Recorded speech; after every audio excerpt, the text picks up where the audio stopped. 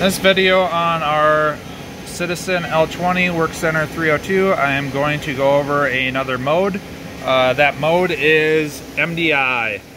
So MDI stands for manual data input.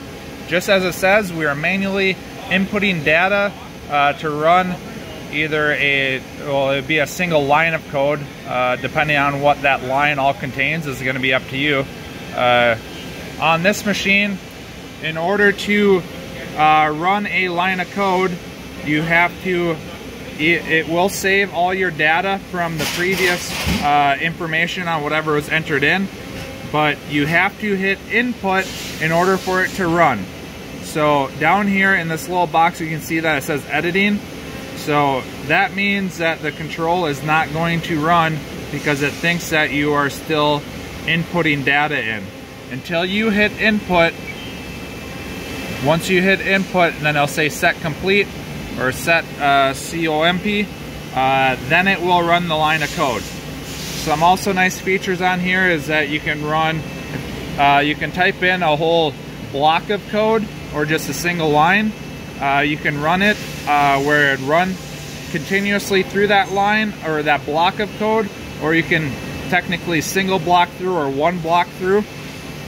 And also another nice feature is that you can run $1, which would be your main spindle, $2 right here down here on the dollar select. It'll let you go over to $2. So a lot of times what you can use that for is actually kind of keeping information in on this machine, because like I said, it's going to save the information that was previously inputted. And so that's kind of a nice feature to just kind of, if you have a couple general ones you use quite a bit of, it's kind of nice to go back and forth on.